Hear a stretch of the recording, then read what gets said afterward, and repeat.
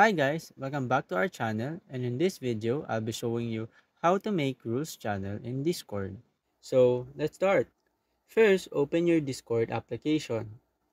Go to your server, and here you need to make a new channel by right-clicking this panel and click Create Channel. Choose Text Channel, and in this bubble, type the name of the channel. Since we are making a rules channel, let's name it Rules. Once done, click Create Channel. Drag the channel wherever you want to position it. Next, you need to change the permissions of this channel. Go to Settings by clicking this gear icon. Go to Permissions, and here, make sure that this is set to everyone.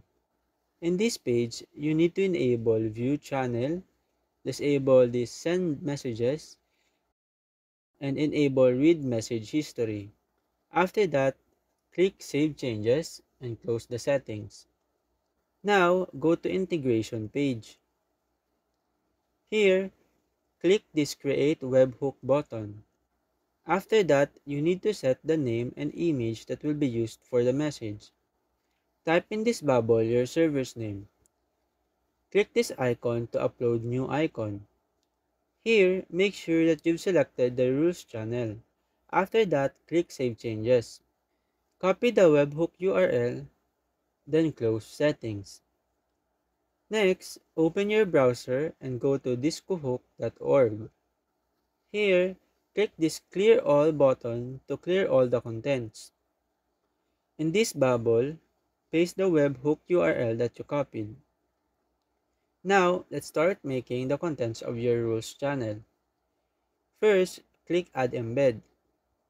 In your first embed, you can input a banner or your first rule.